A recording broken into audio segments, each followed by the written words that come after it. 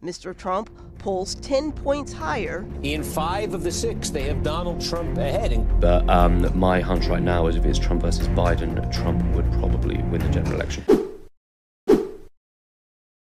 Hello everyone and welcome back to a new video. Today we will be looking at a potential 2024 electoral college map and pitting up Donald J. Trump, the potential and probably going to be the Republican nominee, and Joe Biden, the pretty much guaranteed Democrat nominee. So we're going to pit these two guys up, and first let's just get on to the safe states. For the Republicans and Trump, safe states are going to be the usuals, all these more rural areas, majority rural. They don't really have many people in them, but they do have electoral votes, which do add up. You got Kansas, Oklahoma, you got Arkansas, you got Missouri, and we're putting Iowa and Ohio into the safe category. Trump should easily win them. They shouldn't really go Democrat anytime soon. They've gotten so far to the right, and they vote right compared to the nation by quite a bit. So Trump, he's probably going to have no problem winning them. 2020, it kind of was debatable because 2016 was really the only election where he won them by that decent of a majority. But 2020, they've gone safe, and in 2024, they're going to go safe again. So we should be fine winning that. And of course, we got Nebraska at large. We got Indiana, that's not going to go anywhere soon. Kentucky, West Virginia, Tennessee, South Carolina is also there, Alabama, Mississippi, all these southern states here. Florida, it's debatable whether you can put that in there. It's definitely close, but you might need for it to go heavily Republican in this election for an official call saying, yeah, Democrats aren't going to get anywhere near winning this state anymore. You just got to have one more election and then it's secure. And of course, you got Alaska. Alaska, they got their pretty wonky voting system, but Republicans should still easily win it.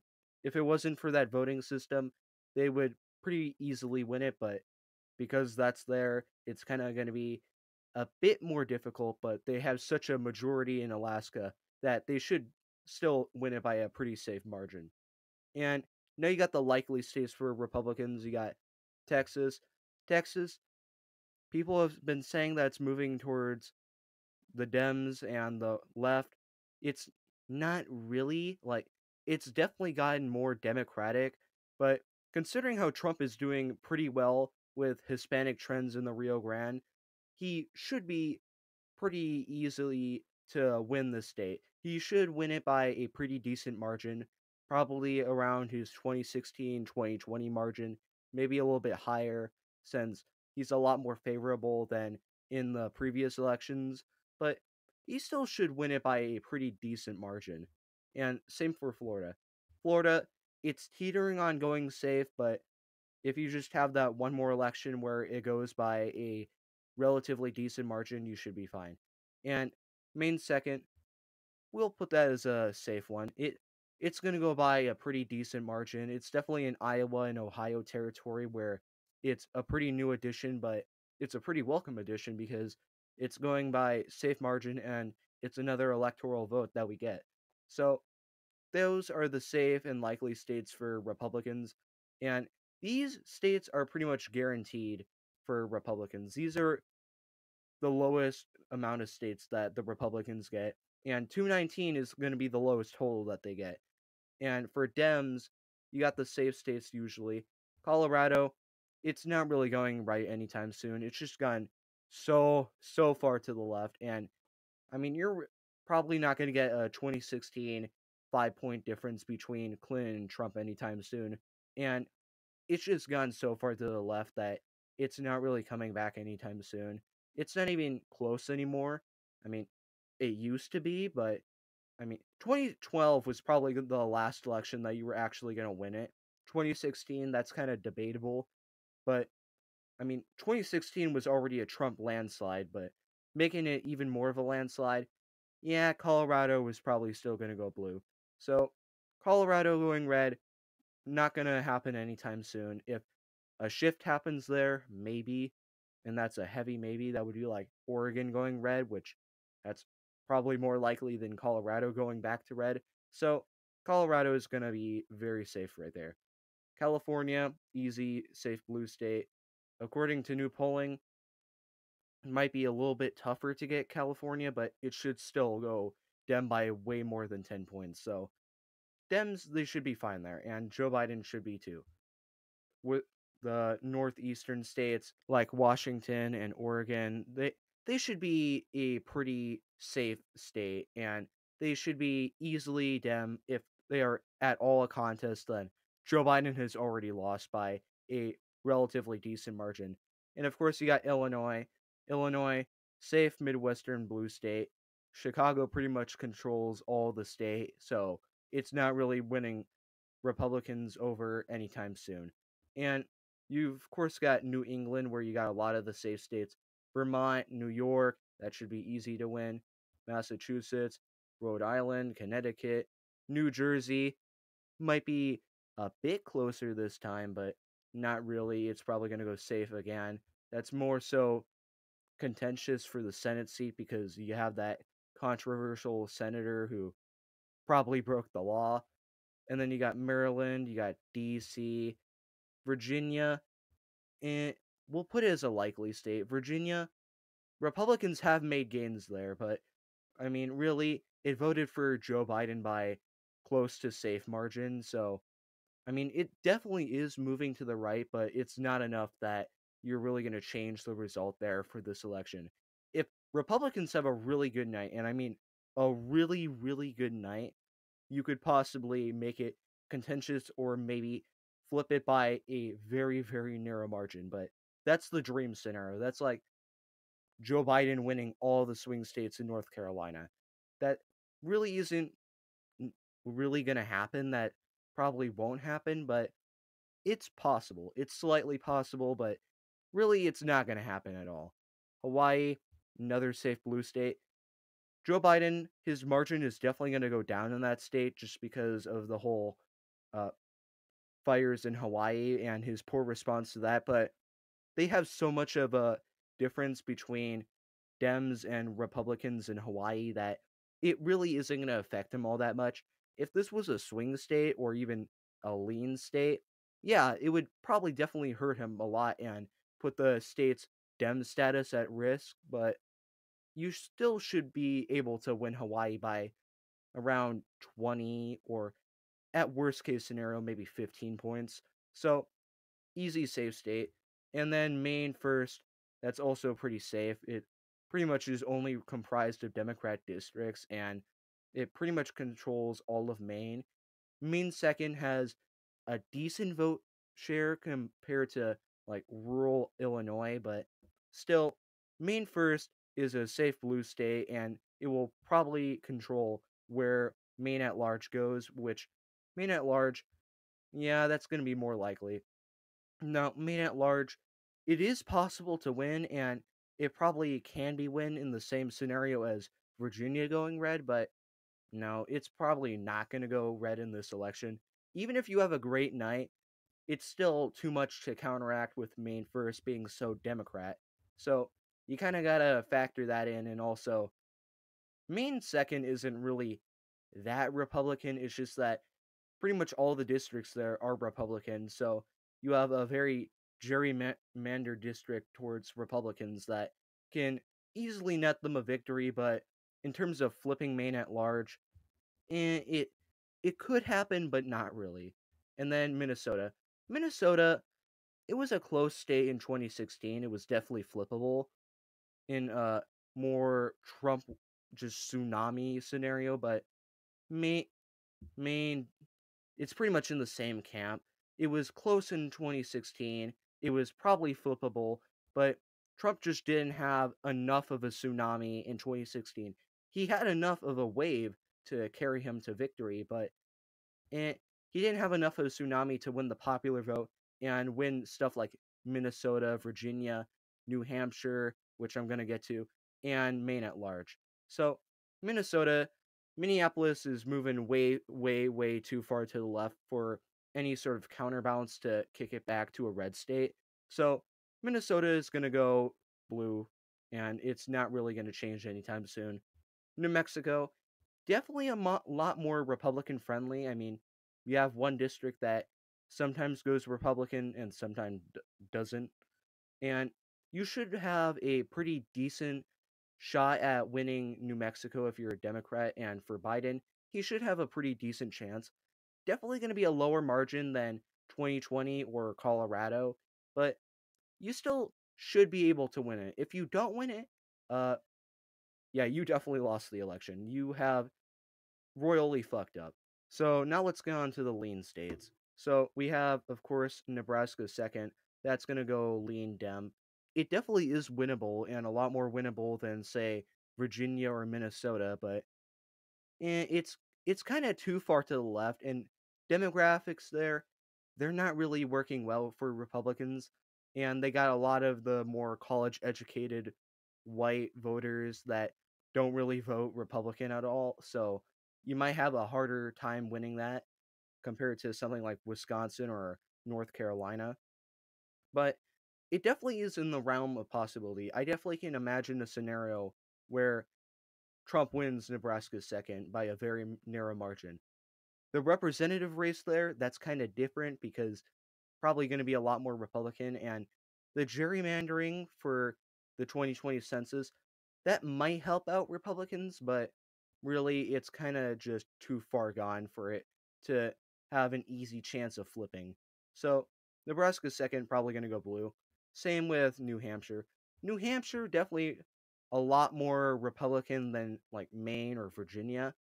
It definitely has a shot, and definitely the most likely Democrat blue wall state to flip in this election, but it's just still so Democrat that you can't really flip it all that often. And really, the last time it voted Republican was 2000 with George Bush, and a lot of time has changed since then. And a lot of things have changed. I mean, Colorado went red in that election. New Mexico, that almost went red. So, really, a lot of things have changed. New Hampshire really hasn't. It's still definitely winnable for Republicans, and they won the governor race, so that could help them, but really it's not it's probably going to go blue, and it's going to go blue by around 2 to 3%, maybe 4% if Joe Biden's lucky. So that's for the lean states for the Dems. So let's go on to the Republicans, which uh, North Carolina, that's pretty much the only one. You could make an argument for Wisconsin, but is it really in North Carolina territory? It might be. It's kind of on a whim if it's in that North Carolina territory. It's definitely more Republican than all the rest of the swing states, but really, North Carolina is most likely to go red out of all these kind of swing states where it's kind of a swing state, but kind of not. Like, Joe Biden can definitely win it, but it's a lot harder to win than something like Michigan, Georgia, Arizona, Nevada, Pennsylvania. A lot of these states are decided on very, very, very narrow margins because, polarization, and a lot of people aren't willing to switch votes.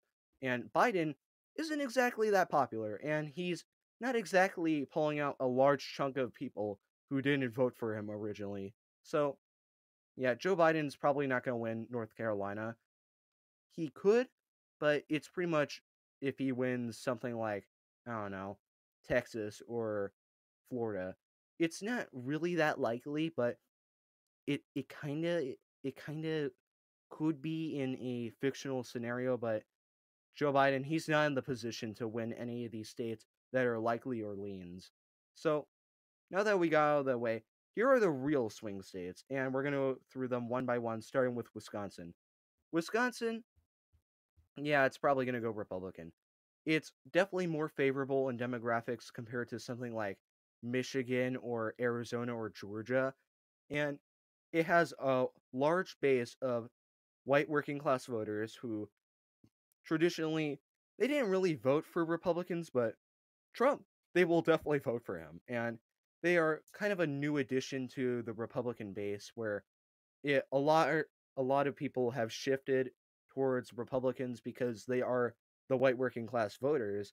And because you have that big demographic in Wisconsin compared to a place like again, Georgia and Arizona, you should have an easier chance at winning that state than something like Michigan, which definitely will be a lot harder to win and definitely the most likely state that Joe Biden can win out of all the swing states.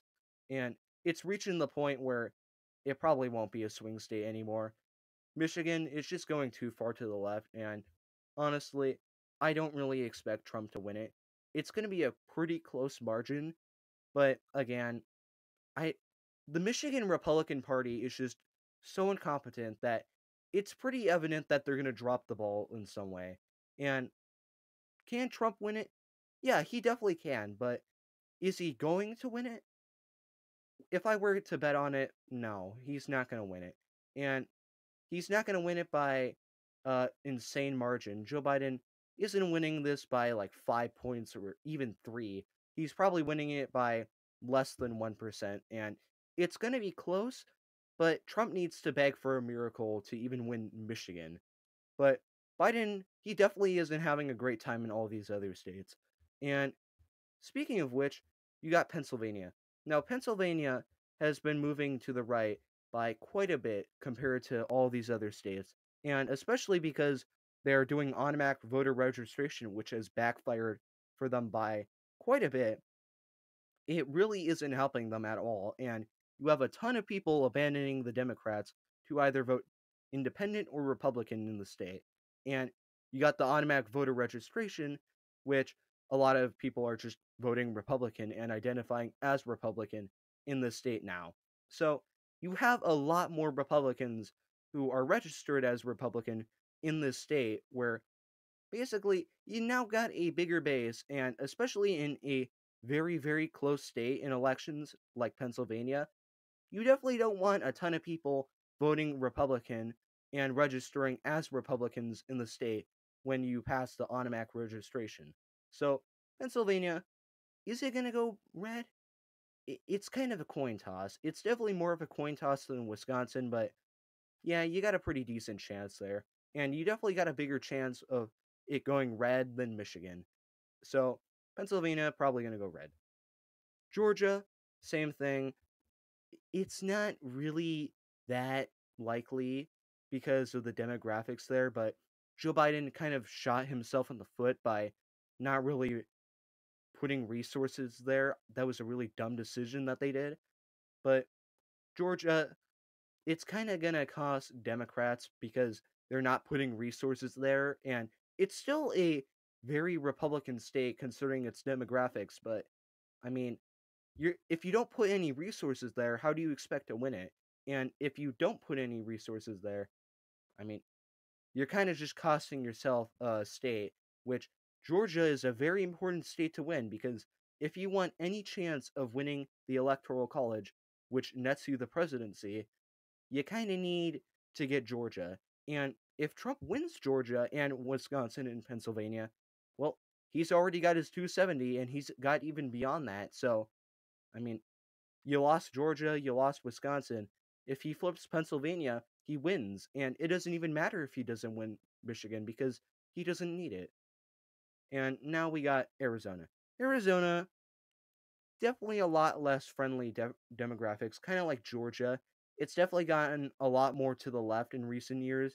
It's gone from a likely slash safe Republican state to a toss up, which definitely doesn't help Republicans there.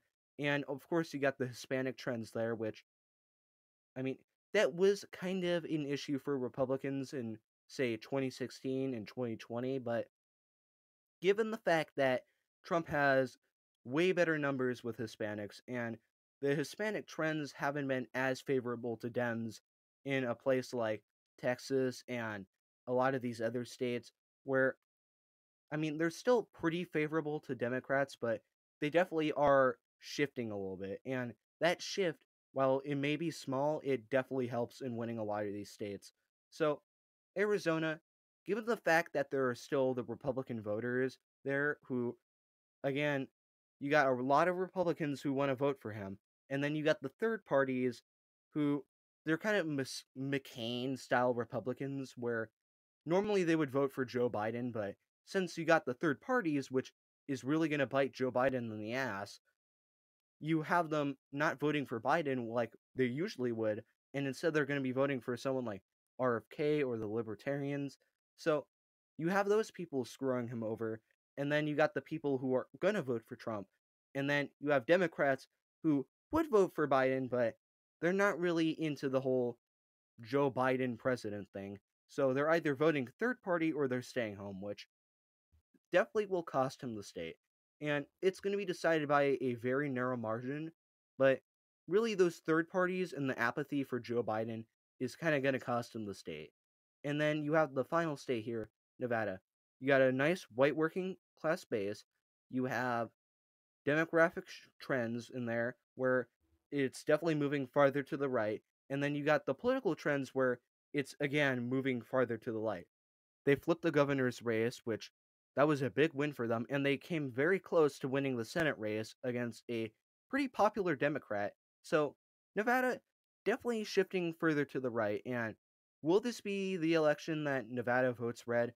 I kind of think it is. And we're going to be putting Nevada in the Republican column. And there you go.